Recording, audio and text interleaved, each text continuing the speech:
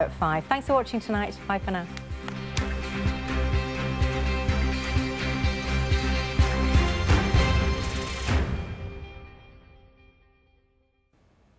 Good evening. Now, over the next few days, we remain under cloudy skies, cold in the southeast, very mild across Scotland, and that's how we see this evening. You can see where we're seeing a little bit of patchy rain, eastern England in particular, clearer skies for eastern Scotland as well as the southeast, where we are likely to see a hard frost. Temperatures in rural spots dipping down as low as -6, -7 degrees Celsius, and still very mild in the north.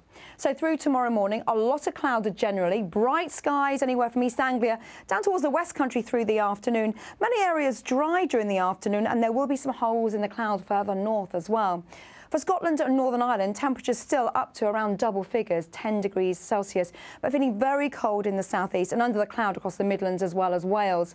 Through Thursday, there again will be a lot of cloud on the cards, perhaps some sunshine for the Channel Islands, and wherever you are, feeling a bit cold in the south, milder in the north. I'll see you later.